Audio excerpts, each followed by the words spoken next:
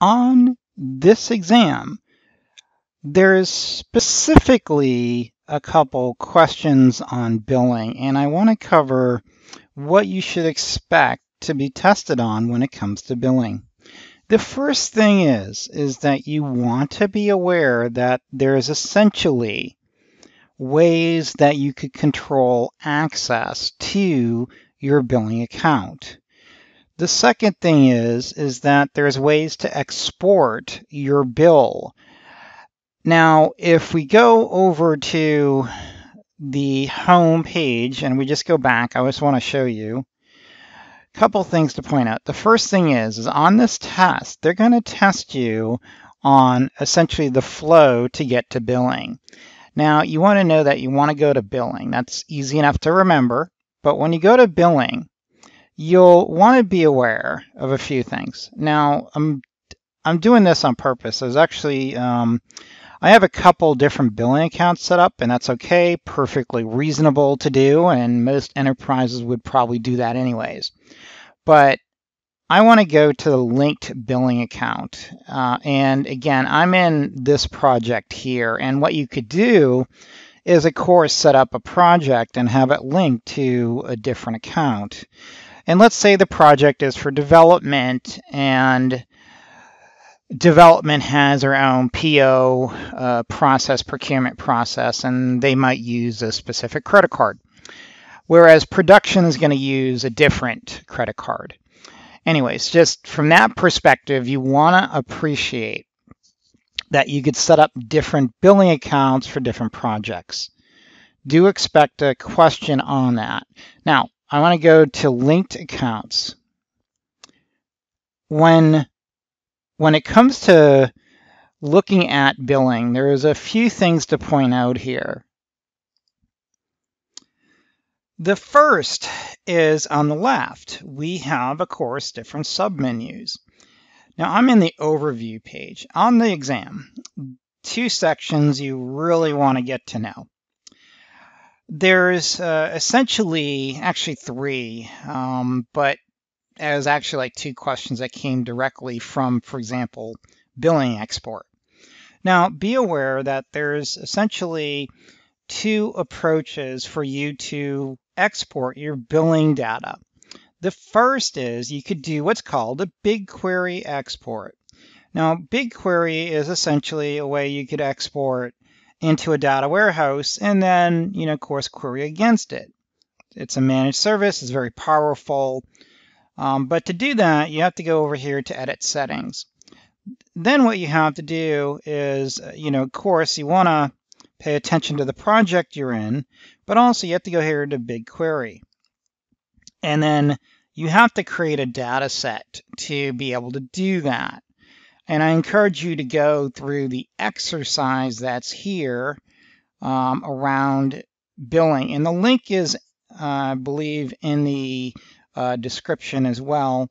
But if you don't see it, it is cloud.google.com billing docs how to BigQuery example.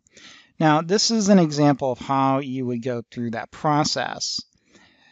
And again, you go over here and set up a query. And again, this is your standard SQL approach, a little bit more complex. And you really only want to do this if you want to analyze your billing behavior and what the costs are. And, again, many different ways. So you create rows like for production, development, other resources again. And it uses a key value pair approach. And then you could also use, what's cool is, if you're using Data Studio, you could actually create your own dashboard and essentially look at your monthly spend in that approach. Now, let's go back to billing over here. So if we go back to billing, we could also do what's called a file export. And again, what we could do, billing export's disabled, but I go over here, and what I could do is create a bucket name and then export that. Now, this is what you want to know for the test. So for file export, there's two formats, CSV and JSON. Now, be aware, to do this, you got to go in and create a bucket. All right, so you put in test bucket, and then you create a prefix. Now, a prefix is going to help you identify what it is. And again, I could go Biling123 and then go save. Now, it says I don't have permission to update this bucket. And that failed because why? I didn't even create that bucket.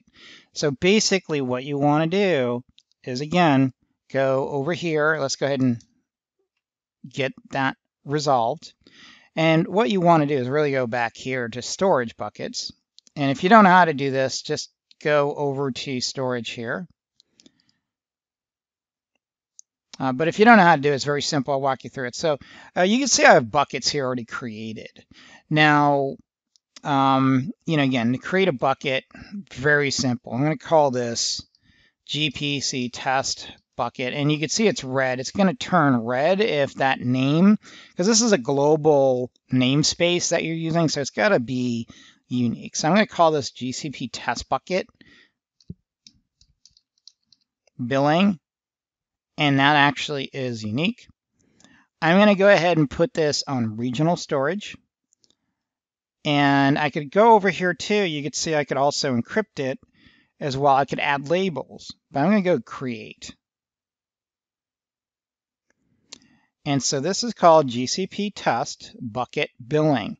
Now, what we want to do is, again, I've got the bucket, and I could add files if I want as well.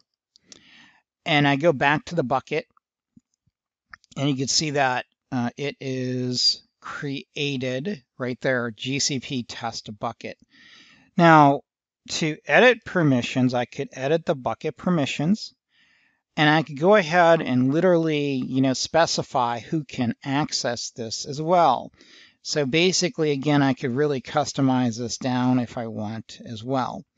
But let's go back to billing. I'm going to make this a little quick. I just want to go over here to, again, go back to the linked account. Let's go over to billing export, file export, edit settings, and then the bucket name. I'm going to call it the test bucket. And then I'm going to call it Biling123. I want to save it as a CSV. And you can see now it actually worked because that bucket was created, right? Now, I could also get really granular and really customize that bucket, have it moved into a folder, so on and so on. But for demo purposes, this is just what I'm doing just to show you how simple it is. So for the exam, there's actually one more thing I want to show you. If you go over here to reports. Now, you could also look at reports. Now, there is some preset capabilities that have been built in, and this is a fairly new feature to a degree. It, wasn't really this pretty a little while ago, like a few months ago. So they've definitely updated it a little bit, and I think it's easier to use. So you go over here, right, and you can see my test project. This is what I'm spending per month in that project. Now, again, this is my account because I do a lot of course development, and there is a cost to using it. And it's pretty intensive to have to get free accounts and play that game, create new emails. And, again, it's a minor cost, so it's part of the deal. Now, when it comes to billing, one more thing to go through. If you go over here to budget and alerts, remember too, you create alerts. So if for some reason your billing gets out of control, or you're afraid it will get out of control, and let me be honest, this happens more often than not, where organizations don't keep track of their billing and who's doing what, and then 3 or 4 months down the road, you're wondering why development is actually costing you more than production. And the reason is because you're not keeping track of who's doing what, how many snapshots. The two biggest costs in the cloud will be the virtual VMs, the virtual machines that is, and then the storage generally. That's generally your two largest costs. So you want to create alerts. And again, you could determine a budget. I want to do 100 a month. And then when it gets to 50%, 90%, or 100, I could go ahead and save that, and it will let me know if I get past that point. Now, you could also use PubSub, and I could go ahead and create a PubSub topic for that project. And again, you go ahead and save it and do that as well. So let's just go back to the overview. So the top 3 things you want to know for billing, expect multiple questions on billing. The first is you want to be aware that there is 2 ways to export your bill. You have BigQuery and file export. And then with file export, there is what? There is 2 different ways you could save that file, right? The format. CSV and JSON. Now, to get to billing export, you go to billing export, right? And go over to file export or BigQuery export. Again, simple enough. One of the questions on the exam will expect you to know the workflow, or essentially the, what I call the window steps to get to the specific service variable you got to configure. The other thing is go over to budget alerts, and you create budgets and alerts to essentially notify you when you exceed a threshold. All right, that wraps up billing. Let's continue on. One quick note, though, I do encourage you to actually go over to the billing page and look on the side here, analyze your bills. If you're not familiar with BigQuery, play around with it and do a quick export if you want. But other than that, this is what you really know for the test.